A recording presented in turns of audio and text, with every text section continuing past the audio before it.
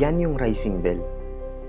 Yan yung nagturo sa amin na kahit gaano kahirap ang buhay, araw-araw, kailangan mong bumangon. Kailangan mong harapin ang hinaharap na walang pag-aalinlangan kasi kasama mo ang Panginoon. At pag ikaw ay bumangon, dapat pati mga kasama mo sa buhay, kailangan mo din tulungang umangat.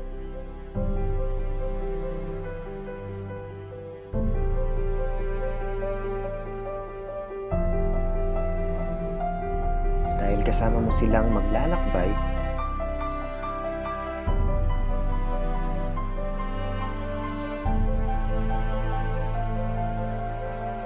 kasama mo silang mangangarap.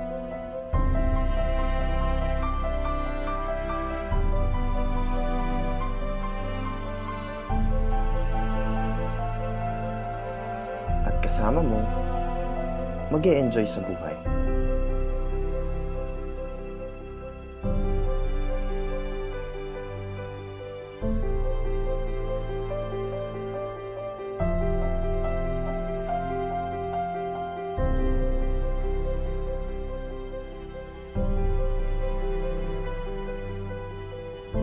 Kasama mong magbibigay pasasalamat.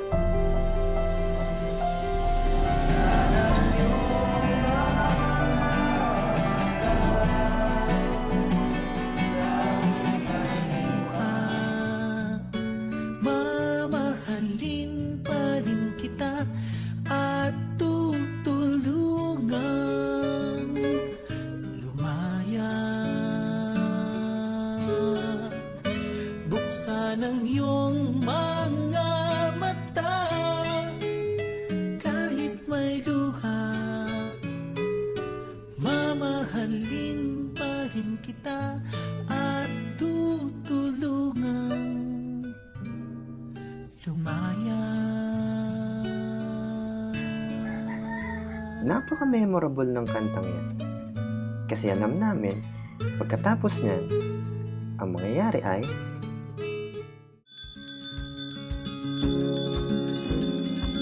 Father, Son, Holy Spirit.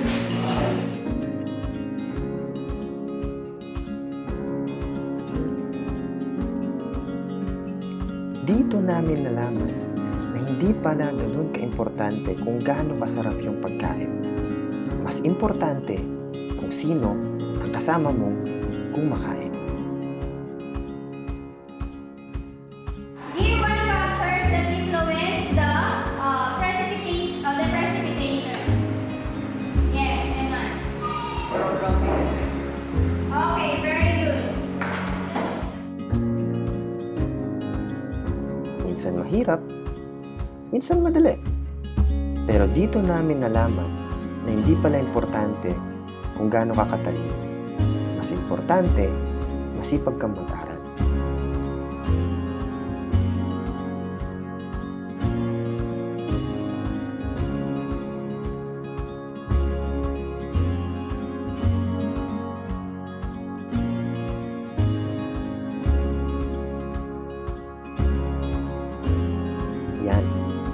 Yan yung araw-araw naming nililinisan. Dito namin din natutunan na kung ikaw yung gagamit, ikaw dapat ang maglinis.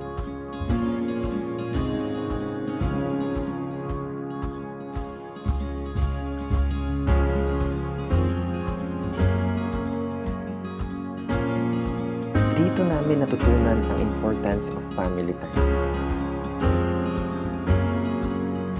Natutunan namin bigyang halaga ang mga pagkakataong nariyan sila at ipakita na mahal namin sila.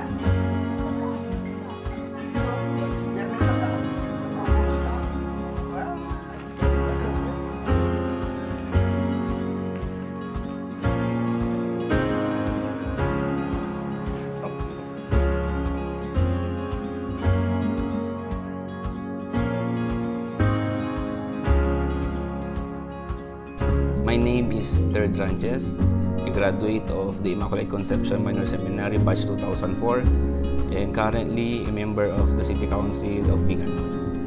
My life in the seminary, the work, the schedule, the studies instilled me the discipline to endure the later life.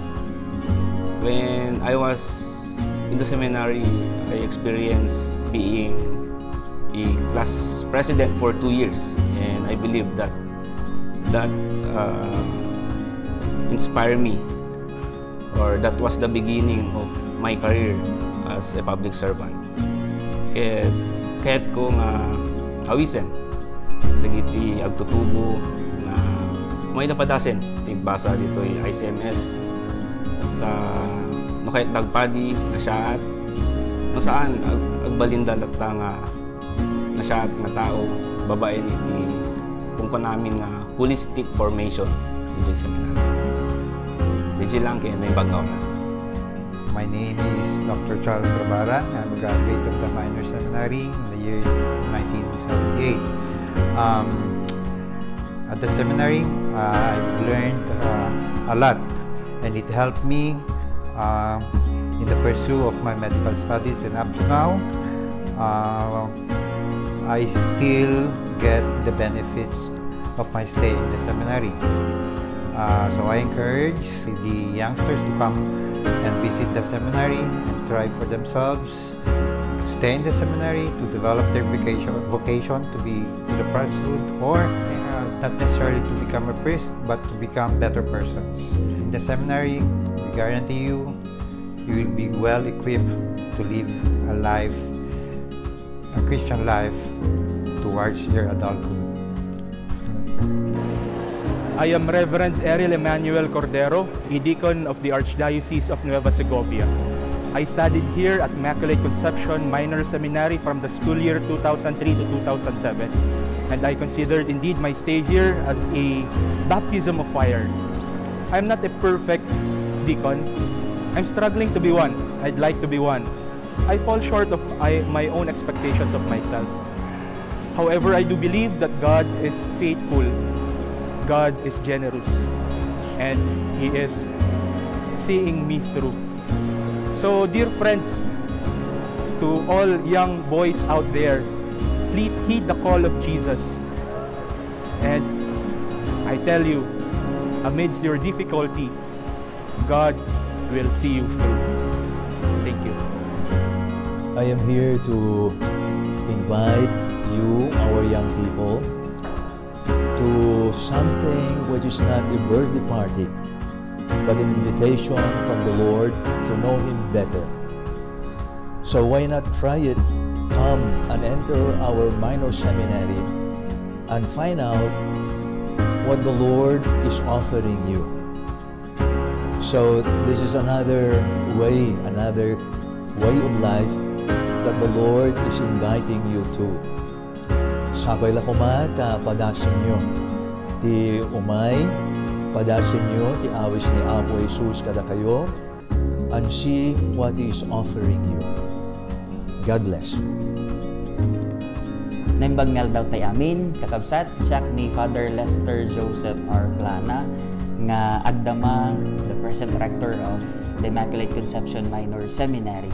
And as a rector, I would like to invite all young boys nga dati desire na nga agpadi. Kung oray dagitay haan nga agpadi, they are all welcome here.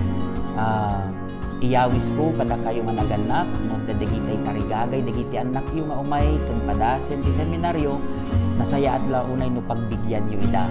Adda dagiti upat nga pillars nga kung kunami dito seminaryo. Umuna, detoy spirituality wenno prayer life, masursurwan da nagkararan.